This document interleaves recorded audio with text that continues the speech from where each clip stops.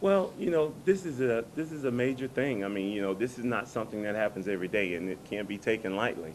I told the guys, you know, we're accomplishing something. You know, 3 years in a row, that's almost unheard of in a lot of situations, and we seem to be we are very blessed to be there. We just got to go and make the most of it. It's going to be a good experience for my younger guys, and you know, the atmosphere there is just unbelievable, and I think this will be a good experience for the guys. I'm really proud of this group. They battled, they stuck in there, they held their composure, and I'm gonna tell you that's not a very weak team over there. That's a heck of a team, and I'm real proud of what our guys did today.